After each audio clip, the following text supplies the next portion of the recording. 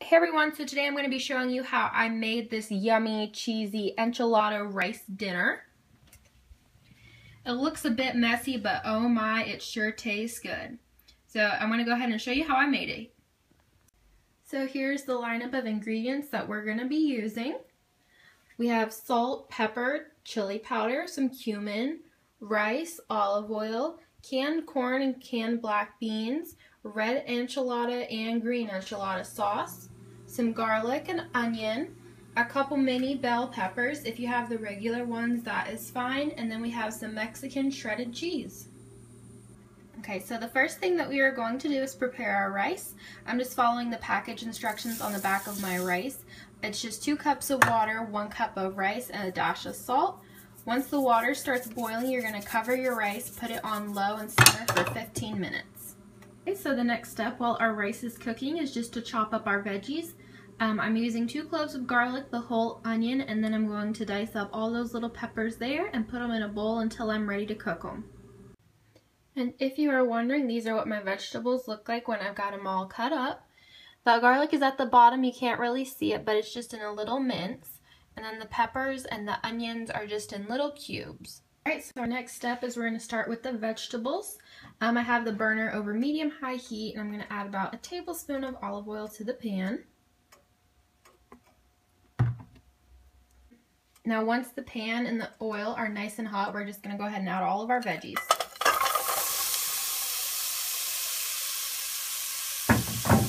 Give these a nice stir, and we're going to cook them for about 5 minutes or until they start to soften. So this is what my vegetables look like after about 8 minutes of cooking. They're just starting to brown. I want to get them a little bit more done, but I'm actually going to go ahead and add my seasonings right now. First, I'm adding about 1/8 teaspoon of black pepper. Next, about 1/4 teaspoon of salt. Next is a teaspoon of cumin. Last is 1/2 teaspoon of chili powder. Just give those seasonings a good stir with the veggies and let that cook for about a minute together. Alrighty, it's time to add the rest of our ingredients. I'm adding a 10-ounce can of red enchilada sauce. Next is the 10-ounce can of green enchilada sauce. The next thing I'm adding is corn and black beans that I put in a strainer and rinse them. Give these ingredients a good stir.